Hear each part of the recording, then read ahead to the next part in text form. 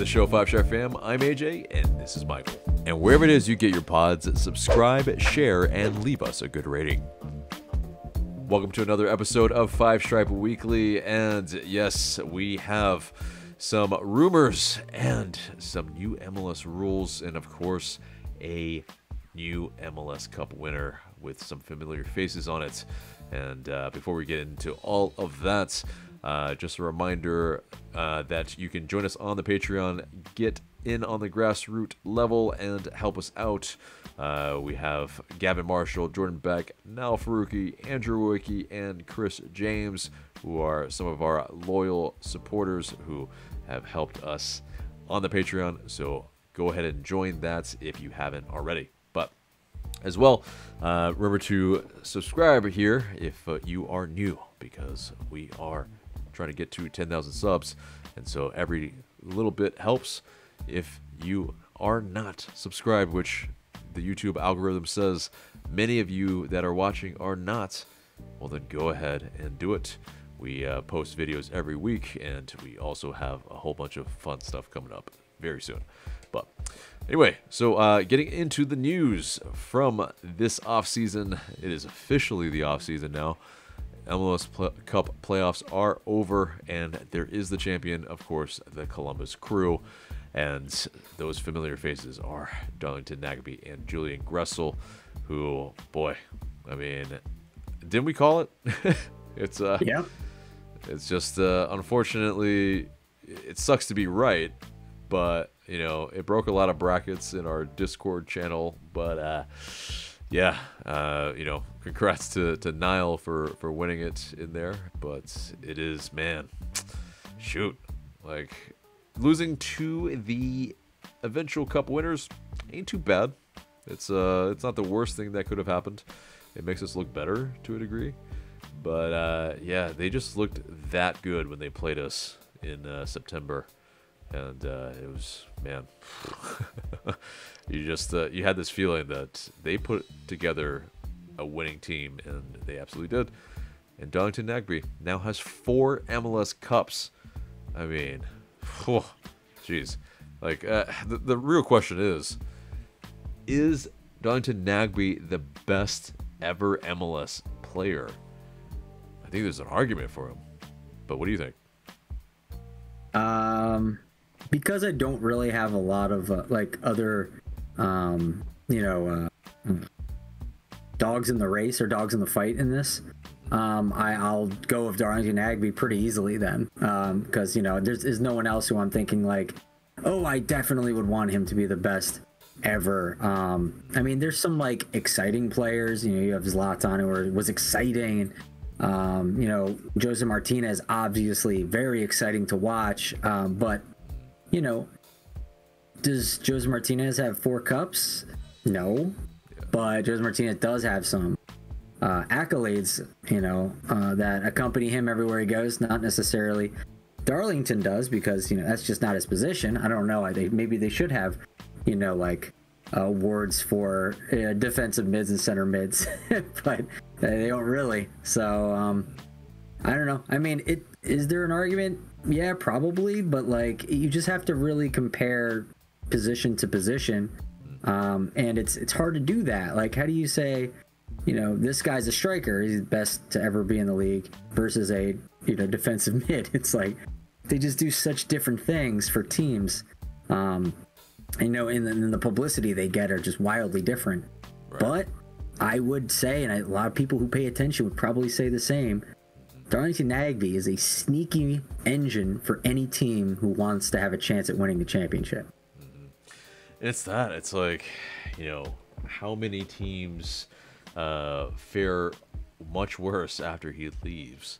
There is a bit of that, and you know, definitely Portland has gone through some dredges now, and we clearly have as well. And you know, obviously we were still kind of good the year before, and you know, definitely not the year after. But it is, you know, ultimately, yeah, you have maybe the likes of maybe a Landon Donovan. You know, you have you know, some other multiple cup winners, but I mean, just for him to do it on both coasts, on multiple teams, and that's just the crux of it. Like he might be, like, I don't know, we can say definitively, but it's hard to not say Nagbe at the moment. Freshest in memory, that's for sure. Is he the best to ever played his position? I think so, in MLS. Yeah, for sure. I mean, obviously not a big goal scorer, but a player that just runs the game for you. And it's clear that, if you don't have him, he's super hard to replace. That much is clear. The value of having a DP level player at that position is just on display every single time he moves to a new team. And people still don't think, oh, maybe we shouldn't, they still don't get around to thinking we should invest in that position. It's like, yeah, what are we doing? Yeah, you need somebody to run the game for you, and that's what he does. And yeah, I mean, it's beautiful. That's yeah, if there was anybody that I think I was okay with winning, it was the Columbus Crew. And so, I feel not as bad to a degree, but yeah. But yeah, moving on from that, basically as well, we will return to Magic City. Not that Magic City, but the one in Alabama, and Birmingham Legion. Yeah, we will be playing in their home grounds January 27th at Protective Stadium. And yeah, I mean, we already know one of our friendlies. That's interesting. Like, but I mean, we always knew. We always knew we were going back to Birmingham. Right. It's yeah. There's a little bit of a little rivalry as well between us and them. Because we haven't done so hot against them lately. Exactly. Like it's every time we play in the preseason, it's like yeah, we should be doing better than this against a USL side, but alas, yeah. I mean, it's always, I think, a fun friendly as well in terms of an away day. So lots of our fans can get over there and make it, yeah, kind of a proper kind of, almost, it feels like Europe. It feels like South America, where you can actually have fans from both sides, and it's a little bit of a back and forth. Kind of like when Club America played, at our stadium as well. It was a little bit of half and half. So, definitely very, very cool. I think it was more of a home team advantage for Club America. Yeah, probably, but yeah, it's probably being generous to Atlanta United. Yeah, we probably sold way too many tickets to Club America fans, but also some Club America fans are also Atlanta United fans, and they have more allegiance to the club that they supported first. So, but yeah, moving on from that into the transfer rumors, and first one is from Tom Bogert of the Athletic, talking about Miles Robinson, and he was visiting FC Cincinnati on the first day of free agency on Wednesday, 12/13th. But yeah, I mean, it's definitely weird because I think a lot of fans did not take that news well. They are expecting him to go to Europe. They are not expecting him to go to another MLS club. We are currently the only MLS club that can pay him a DP deal, but as well,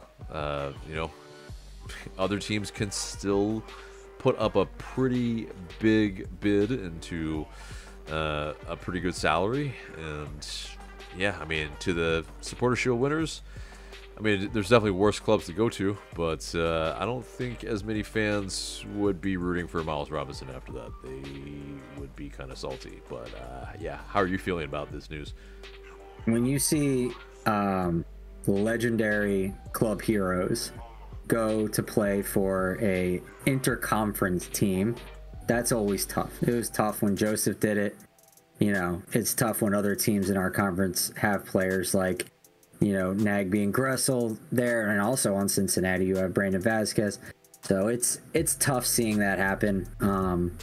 Prefer them to at minimum go to the West Coast, but doesn't seem to be the case many times. But preferably, I'd love to see Miles in Europe because I think that's the best way for him to develop his game and to be more of a weapon, an instrument for the United States men's national team going forward. Yeah, because, you know, in terms of PSV Eindhoven, the Eredivisie club. You mean United States men's national team version 2? Pretty much, yeah. For sure. Yeah, lots of American players over there. But, yeah, I mean, and, you know, to be fair, they're in the Champions League, and they're a pretty tough side, too. It would be a good landing spot for him, but obviously the transfer window has not opened up yet.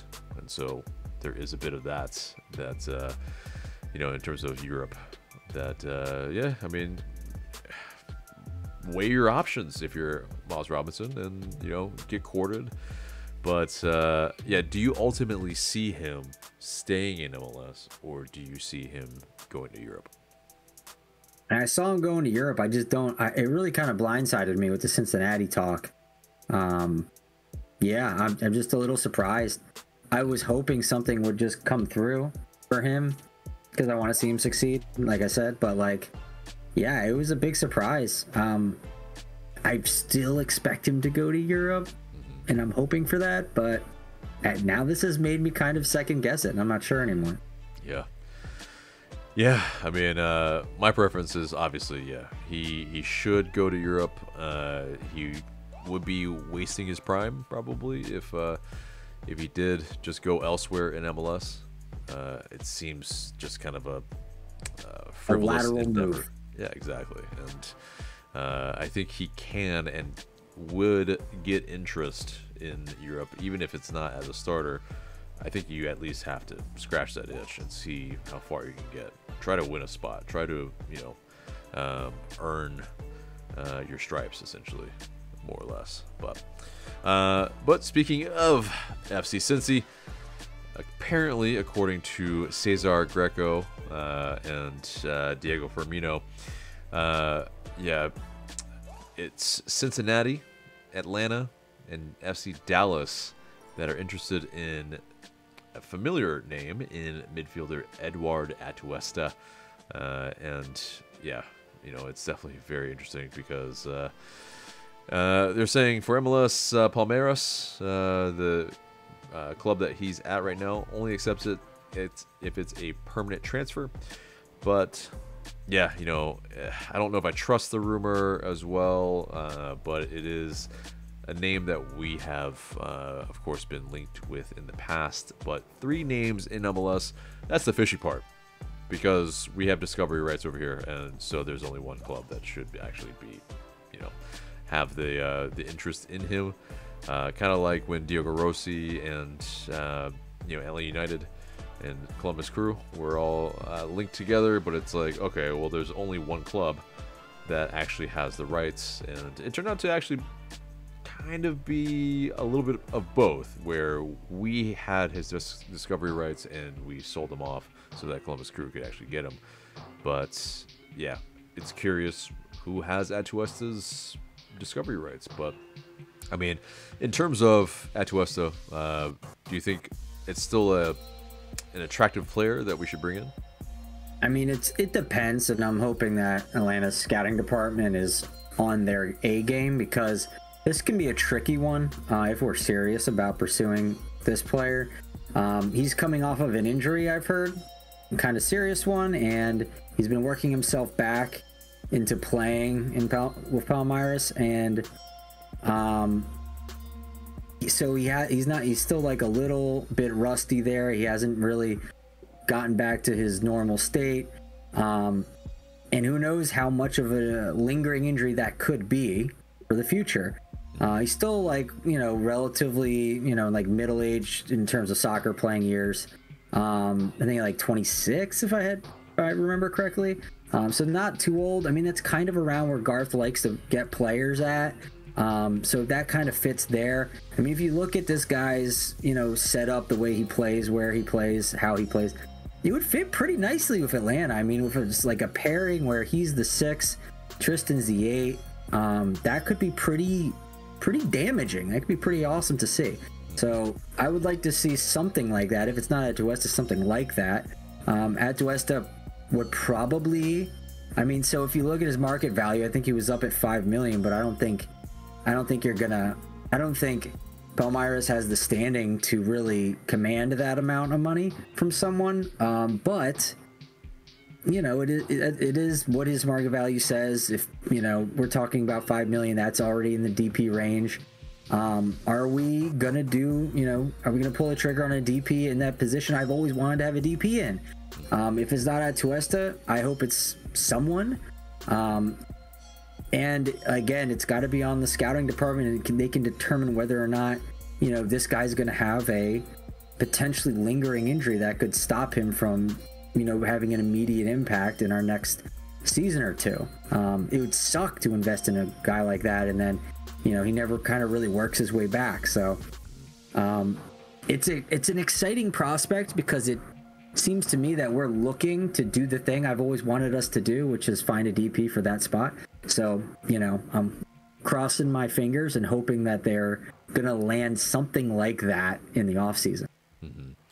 Yeah, I definitely agree with you. There is that aspect too, where it's where the type of player he is. Well, it's possible that he doesn't require a DP spot, and if not, fantastic.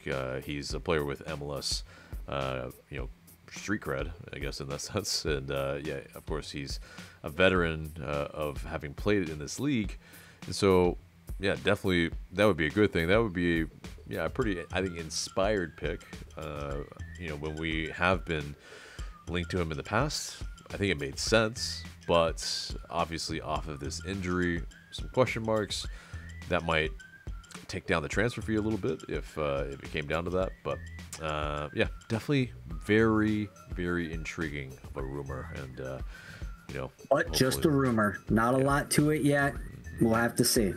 Right, just a little bit of smoke, but something that's not smoke is Josh Cohen. There was a bit of a rumor before he came.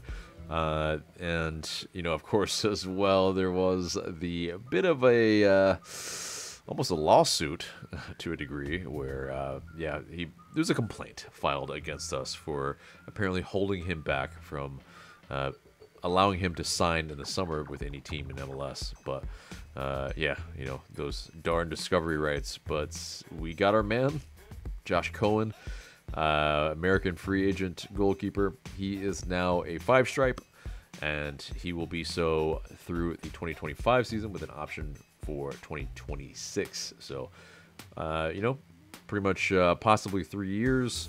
But Cohen, he most recently played for Maccabi Haifa in the Israeli Premier League, and they won 3 consecutive league titles there. He was named the 2020-2021 Israeli Premier League Player of the Season and made 6 appearances in the UEFA Champions League in the 2022-2023 season. So, Carlos Bocanegra, he mentioned, Josh is someone with a unique career path who has backed himself at every step of his journey. He has shown the ability to compete at the highest level in Europa League and Champions League. We're pleased to welcome Josh to the club and look forward to him coming in and competing within our goalkeeping group, which is very interesting there. I mean, he's 31 years old, 6'1" goalkeeper. Yeah, you know, obviously Braguzan, 39. He has an option, and we're waiting to see if he actually is going to, you know, take it up and join this goalkeeping group. But yeah, to kind of get this guy who, by all accounts, is not going to be a DP. You know, probably make into the hundreds of thousands, but also provide, like we were mentioning in other episodes, that competition at goalkeeper.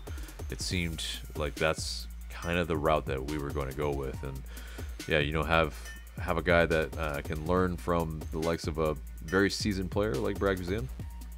Maybe not maybe not the worst thing, especially if he's not maybe playing the most. But also, yeah, he's a type of player that seems like shot stopping is a good ability of his, and, you know, can stop a penalty, which is really good when we really need it sometimes. But yeah, what are your thoughts on Josh Cohen and him officially being a 5-stripe? Well, first of all, welcome, Josh. Welcome to the team. We're excited to see what you have for us. Yeah, it's I mean, let's be real. The Israeli league is not very competitive. I think they're pretty top heavy with like maybe 2, possibly 3 teams that pretty much win all the time. And you know, his team is one of them. Yeah, you can do really well as a goaltender on a top team against not that great of opposition. Can get a lot of clean sheets. You can do a lot of stat padding and things like that. So I don't know if this guy's a paper tiger or not. I mean, you know, when you put him in, you know, European competition, you know, in the like you mentioned, the Champions League or Europa League and stuff like that, he folds because their team is just not that good comparatively. I mean, no, none of the MLS teams are going to do well in those tournaments either. So there's that for reference. But I do think the MLS is a cut above the Israeli Premier League, and so it remains to be seen if he can really strike out here as Boca says, a unique talent or a unique career trajectory for him. So yeah, I'm cautiously optimistic with him. He's younger, he's spry, he can get to the balls he needs to get to. He's got shot stopping power. You got all the things for the recipe to make a good goalkeeper. And honestly, from what Brad was cooking with, I feel like it's gonna be a step up, and that's great and all. Is he gonna be like an MLS goalkeeper that's everyone knows the name of, like a Sean Johnson, oh my God, what's the guy's name on Philadelphia? Anyway, you know what I mean. The guys who stand, like Galese, like those types of players who everyone knows their name, Krepout, like, the guys the guys who are just like, we got to go up against him today, Yeah. So like, hopefully he becomes one of those household names like that. But I'm not sure. It's balance of probability probably says he won't, but I think he's going to be at least good enough to, be the difference maker in some of the games. Whereas unfortunately, Brad was not able to do that. So it'll be a boon, definitely. And we'll see where he goes from there. I just really hope he develops into like everyone knows this guy's name, but like Giacomakis, right? Everyone learned his name real fast. So well, hopefully it'll be something similar like that. Yeah. And yeah, it's definitely an intriguing transfer, and in terms of signing, and it's just something that the type of player, obviously he didn't play in the Premier League like Brad Guzan. I would say, as well though, obviously Brad Guzan didn't play in the Champions League, didn't play in the Europa League either. But Brad Guzan was part of the U.S. men's national team for a really long time, and Josh Cohen, kind of peripheral. Good point. Yeah. He's got some experience there, but not a ton. And he went to one camp, I think. He's never had an appearance for the United States. He's only been to one camp. Yeah, and so definitely, as well, Brad Guzan, he came here around the same age, and it's definitely. I think it's a player that has intrigue. I don't know if he will truly be maybe better than Brad Guzan at his peak for us, but I think that's hard. That's hard to do for anyone. I mean, Brad was like a cut above from most goalkeepers.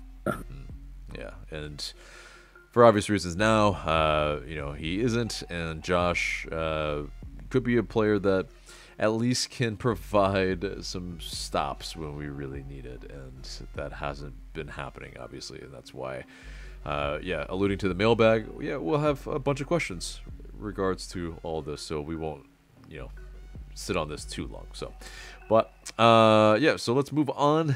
to some new MLS rules that MLS came out with, and the Board of Governors met on Thursday. They announced the following new sporting and competition initiatives that will be implemented ahead of the 2024 MLS season. I won't go really deep dive into it, but some of them being the off-field treatment rule, as well as the timed substitution rule, in-stadium VAR announcements, stoppage time clock, return to play equity, and some roster and budget guideline updates, including a reduction of the discovery slots, like we were talking about earlier, from 7 to 5.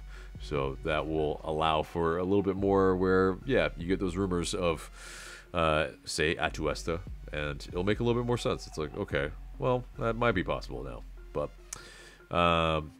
and as well as some TAM eligibility parameters. But, the commissioner did mention that there is not going to be a fourth DP. So, boo, but also, I guess, yeah, it'll be really interesting. I think there's something that you tweeted that I feel like is pretty apropos and pretty funny.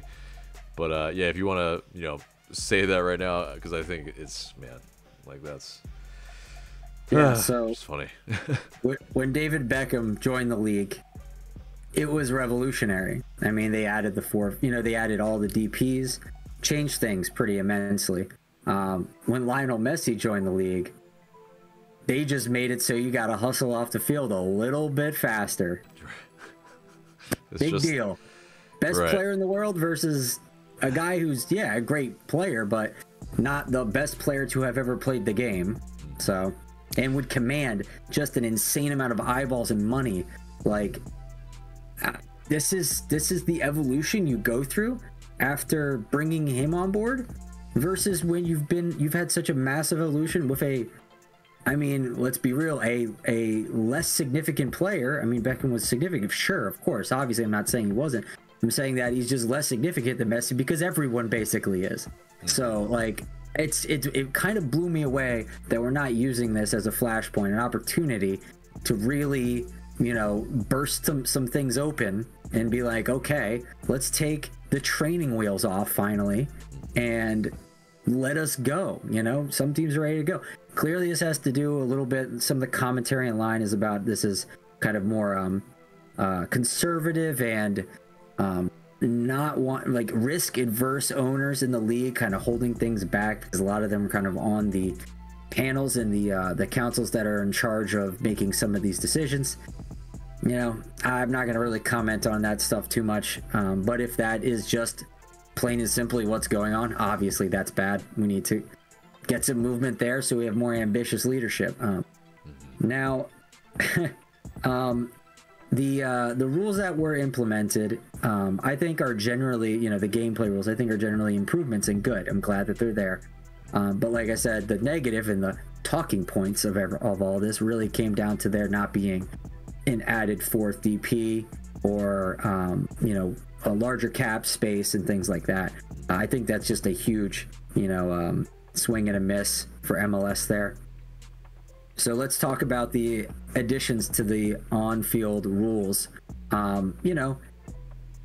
When you have to make a substitution, you have 10 seconds to get off the field. I think that's fine, keeps the game moving. We don't have to have players pushing other players off the pitch to get the ball moving again, and people just time wasting. A lot of this is in an effort to reduce time wasting, which I'm all for. And then the other one was, they call it, like, they try to frame it in this way of like, we're worried about the players, we don't want any injuries. But to me, when I read it, it's like, all right, no flopping allowed. Like, if you're hurt, you're hurt, and you're gonna go off the field. And if you try and act like you're hurt and you're not hurt, you're still gonna get essentially penalized for it. You have a minimum of 2 minutes you have to get off the field if you're down for more than 15 seconds. So no more of this, like, I'm gonna roll around for 15 seconds and hope a call gets whatever, or the whistle gets blown or something. It's like, well, if it does, you're looking at 2 minutes minimum. And if that was a flop, now your team is hamstringed. So like, you know, I like that instigation. I like that rule. We'll see how it plays out. Obviously, we have to see how these things are reality tested first. But on paper, they look good. What do you think? Yeah, I mean, there is that. There's definitely, I think, some in terms of the last rule that you're talking about, because that's what I'm reacting to more so, is there can be some misinterpretation, and I feel like that's where, yeah, you know, obviously we have some players that don't get every single call, and yeah, it was more so prevalent when we had Marcelino Moreno and Luis Araujo, and yeah, you know, they would just get hacked down, and yeah, you know, it's like, okay, well, they stayed down because they didn't get the call, and now they're getting penalized, when sometimes I feel like, yeah, you know, they stayed down because they weren't getting those calls that they felt like they should have been. And you know, I think we all know that refs are not infallible, and they have definitely been very error prone, and you know, that's part of the game, but it is also I think it's kind of letting them off the hook still. Like refs, I think there needs to be a little bit more where they don't control so much, because the whole 2 minutes, it's like, okay, well, you know, the fourth official is gonna have to, you know, handle that, and then what if it's longer than that? Then, you know, I think everyone has grounds to be pissed, because the next stoppage in play, like it opens up some things that I don't know if they've actually completely thought about. And you know, listen, they tested all this in MLS Pro, so right. So of course it's gonna work. Right, and it's yeah, that's what they claim anyway, and it's like, okay, well, you know, we'll say sure, but you know, you have much savvier players. Okay, say for instance, you have a Sergio Ramos versus, say, Miles Robinson, right? Like, one player is going to be really good at knowing how to waste time and exploiting things. Miles Robinson, not really that versed in the dark arts. It's there's going to be some things that yeah, players like Ramos will have thought about, and you know, will, like, Sergio Ramos is a player that you know, basically it's on that level of, okay, sure, there's some yellow card accumulation. He's going to strategically get a yellow in order to miss a certain match so that he will be available for a more important match. Like, it's stuff like that, you know, and man, like some of the other stuff as well. I think, yeah, it does make sense. The head injuries, you know, that type of stuff, definitely protection on that, super important. But in terms of yeah, kind of like the gam tam stuff, it gets into some level of stuff that just I don't think we need to get into. It's fairly incidental, I believe, at least from my reading, so I don't think it's like, again, it wasn't the heavy hitting big financial revelations we were expecting, so, and I don't think it really matters too much. Right. But one of the interesting ones as well is the residency deadline.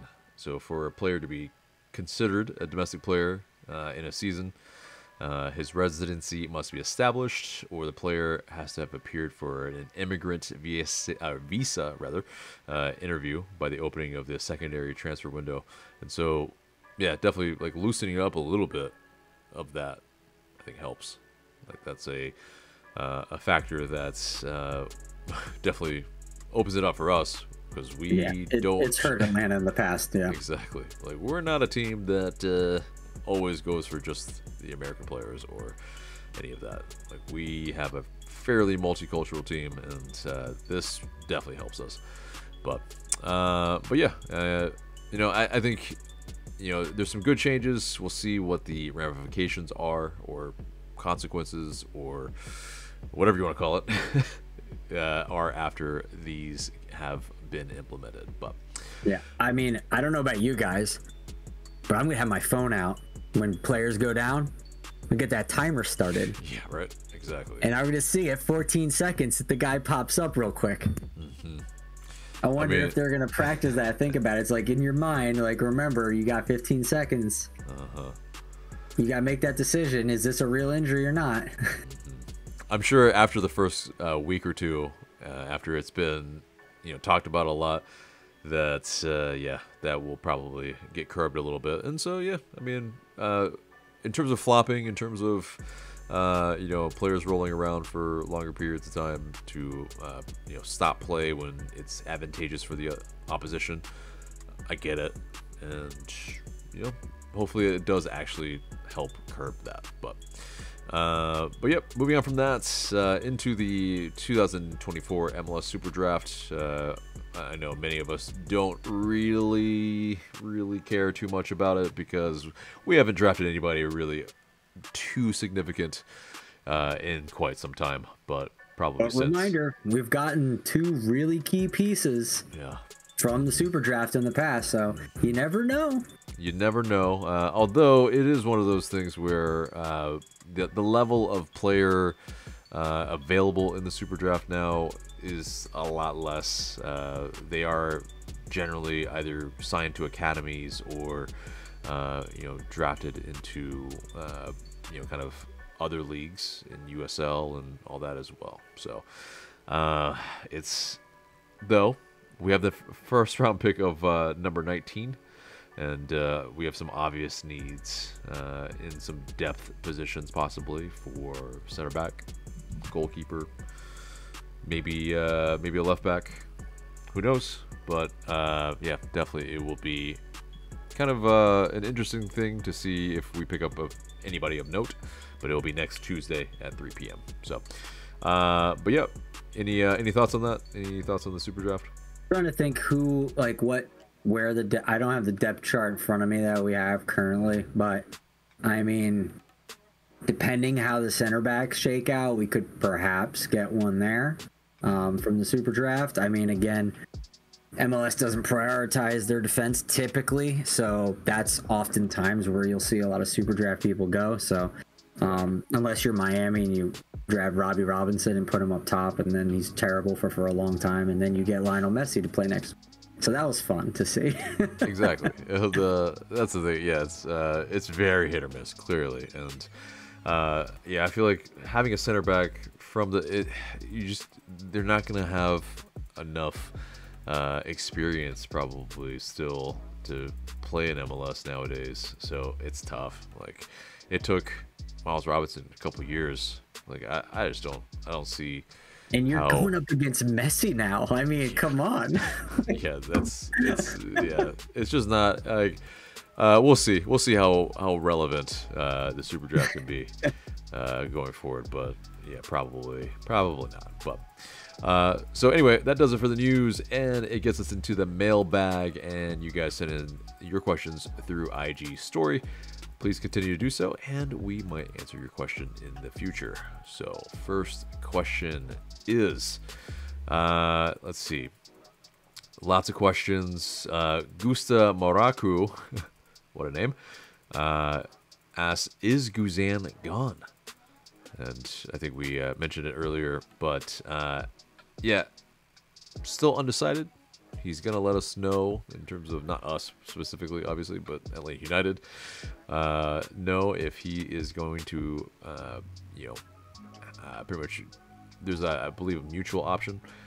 But, yeah, Guzan, not gone yet. I know a lot of people want him to be gone, but I know you kind of talked about it a little bit, but do you feel like the, I guess, timeshare or just a battle for the starting goalkeeper spot is the wisest move? I think so. I just think I think that's probably the wisest move. Like you kind of hinted at earlier, Josh still has some things to learn, and he can learn them from Brad Guzan. So having them, maybe do 50-50 of the season, probably not a bad idea. Brad probably can't do a full season anymore. Maybe this will make him better because he can devote, his powers to the games he does play in, whereas Josh can pick up the slack when Brad is not there. So, and also maybe be funny if Brad becomes like a cup goalie or something like that. I mean, could definitely have worse goalies for cup games, like US Open Cup and other things like that. So, yeah, it's if they split it 50-50, I think that's probably where they're going to go, and I think I'm probably pretty fine with that. Like I said, Josh has still some things to learn, but I mean, he does come with a good amount of experience at a significant level. So, I mean, I thought we may have gone a little younger, but I'm actually okay with it. I mean, I do pretty much want a goalie to be able to take over the reins, if not this year, next year, immediately, and to hit the ground running, be able to be a literal championship level goalie for us, because that's where we're aiming for, and you got to be on the same page with us. Yeah, I think there were years that we skewed a little too young. Obviously, Rocco Rios Novo, and way too young. Yeah, and obviously, though, he did win a championship with Phoenix Rising, but I think ultimately, that's a level that's below, for obvious reasons. That is not exactly quite what we want. But next question comes from Smoky Karaoke. Love that name. Is bringing Gressel home a priority for the front office / Garth Lagerwey? I'm going to say no. I don't think we're going to go back to that well again. That's mostly because I think he's just going to ask for more than we're willing to pay. And we're pretty good on pieces in the spots that Gressel. I mean, yeah, he's a Swiss Army knife. He can play multiple things, but in his prized position, I think we're pretty good on that right now. So it would be a little redundant for me. I mean, if, who are you going to pick, Brooks and Gressel, to start then at that point? And I don't think either one would be happy with, being on the bench as a second string. So, I just don't see it. I don't see it happening. It's also, I mean, Gressel in the past, he's talked about liking to play midfield, but I just don't see him as a central midfielder. Like, he's kind of always been more of a right wing back, and he has his defensive deficiencies, unfortunately. As much as we all love Julian Gressel, we exposed him. We exposed him in our match, at the Benz against them, and he didn't start a game after that. Obviously there weren't a ton of games, but I think Wilfred Nancy, he realized they were significant, important games. Yeah, and I think there's also a reason why he was not re-upped. They didn't pick up his option, and I mean, it's okay. Well, you have a player that obviously has really good attributes and qualities, but is he a fit? Like, not a ton of teams play with wingbacks anymore in this modern game, and so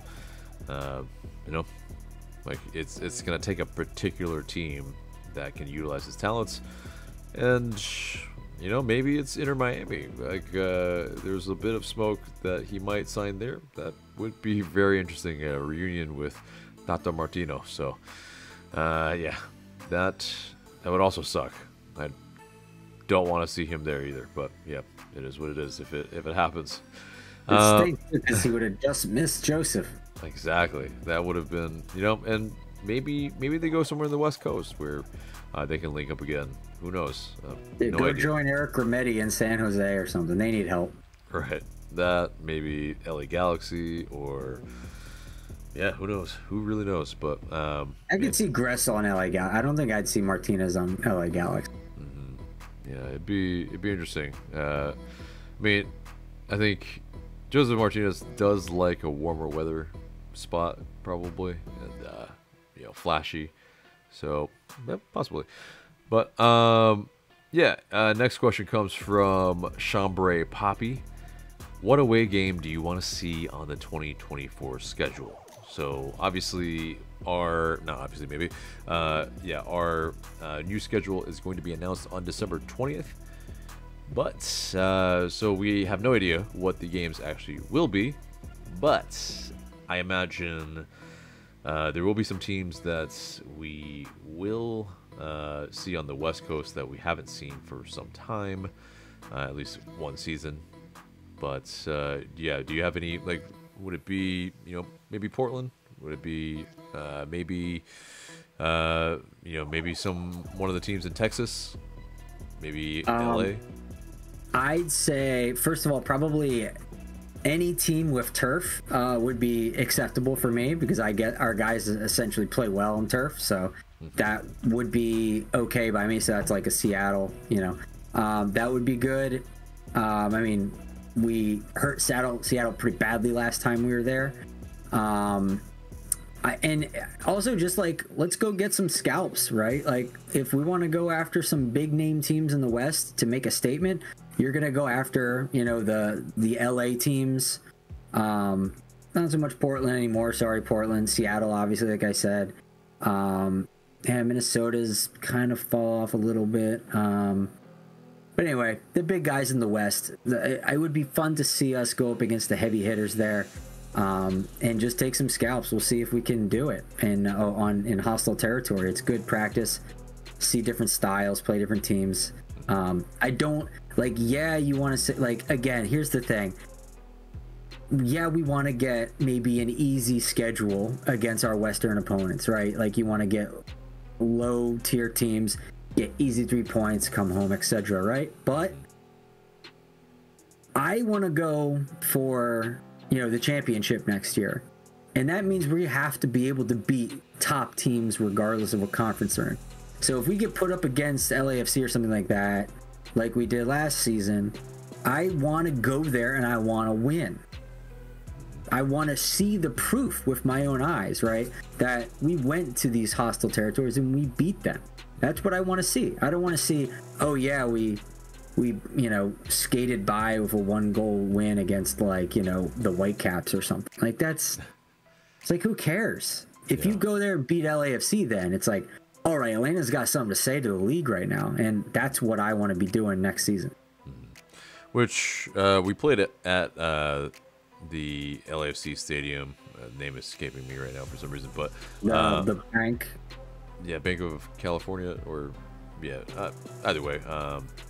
Yeah, it's basically, though, so unlikely we would go to that one. I think we probably would be going to RSL Stadium, maybe Houston Dynamo. But also, I mean, the way Chambray Poppy mentioned this question as well, I mean, I kind of geared it towards the West, but it could be a team in the East as well. And, Nashville, always a good away day, too.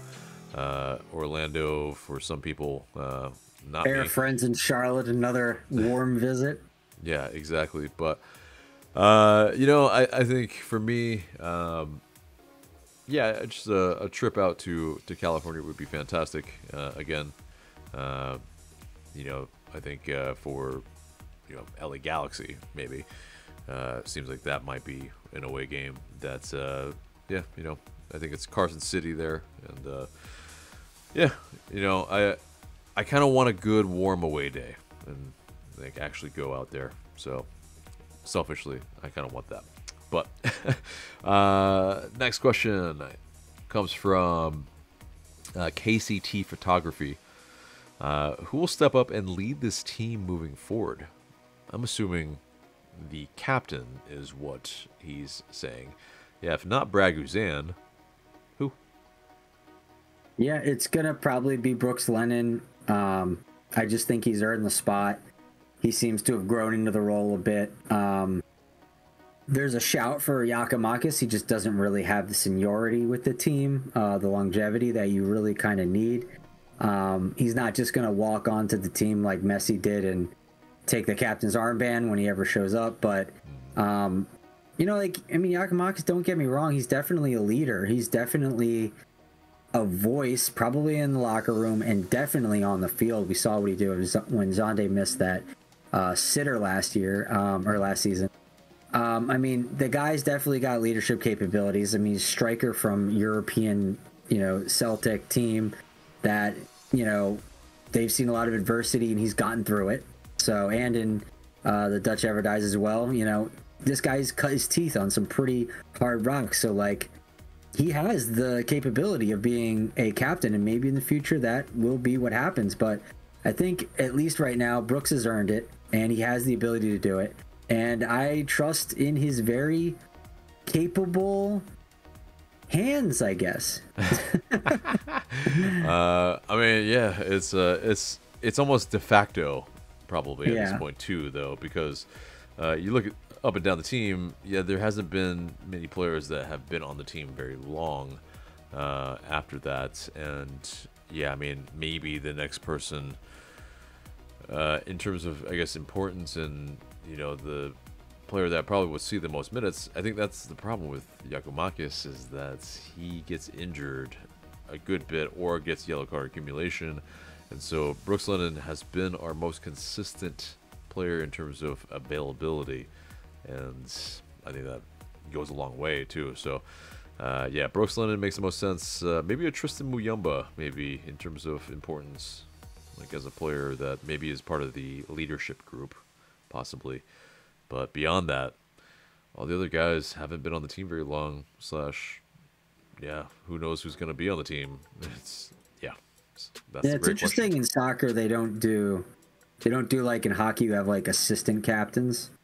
So it'd be I mean, if you talk about assistant captains, I would definitely put Giakoumakis on there. I would definitely put Tristan on there. So right.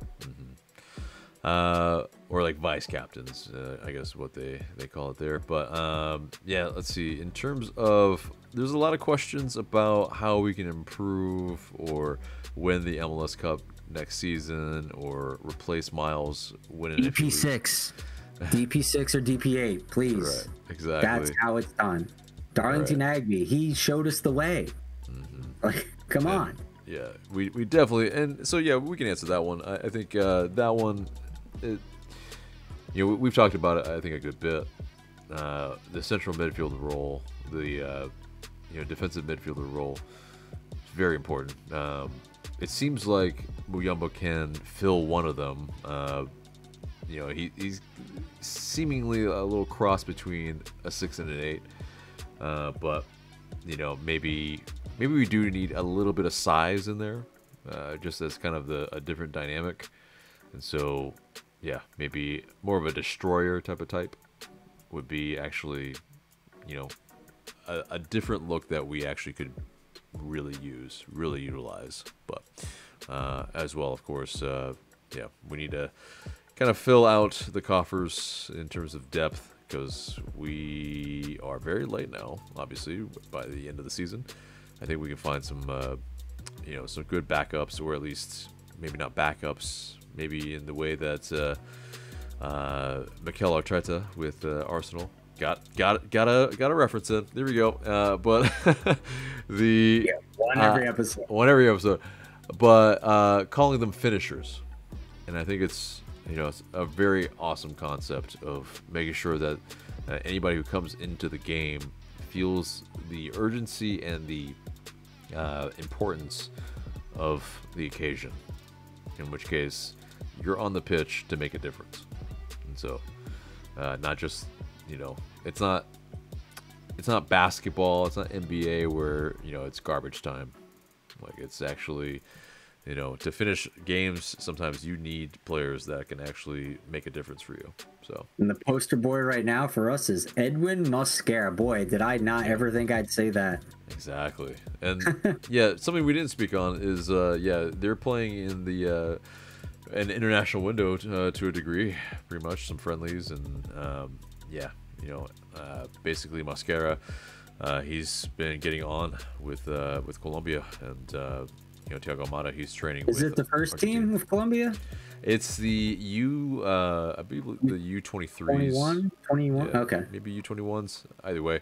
So he scored a goal as well. It's it's good stuff. And Yeah, he's having a resurgence from looking like he was left for dead a little bit when he went out on loan. So really great stuff from Mosquera for sure. You love to see it.